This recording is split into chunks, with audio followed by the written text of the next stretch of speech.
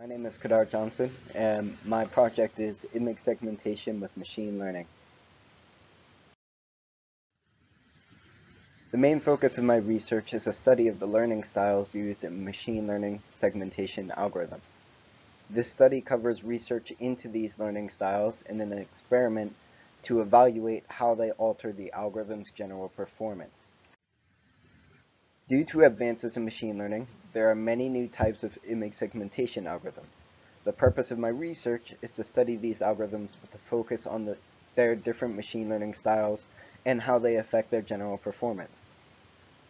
The learning styles my experiment covers are supervised, unsupervised, and reinforced learning.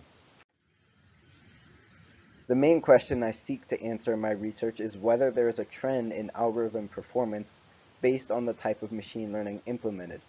If one or more trends in performance are discovered, then I seek to further discover which learning style has the best general performance and the magnitude of disparity between performance levels. My research is set up as a quasi-experiment. It's different from a true experiment in that it uses naturally occurring groups instead of a random assignment. These naturally occurring groups are the algorithms that fall under the three learning styles I am studying.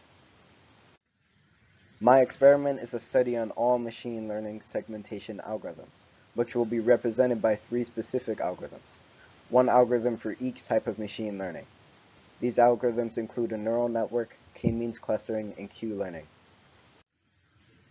My experiment materials consist solely of a laptop or computer, 2 image datasets for training the algorithms, Google Colab, and the 3 machine learning algorithms I spoke of on the previous slide.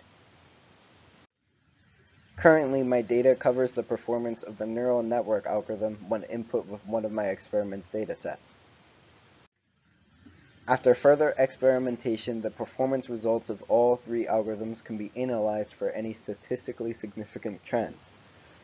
Depending on whether or not a statistically significant trend is discovered, my algorithm will either support the use of a specific learning style for its effectiveness, or it will promote the use of learning styles based on advantages specific to their application, since there is no general difference in performance.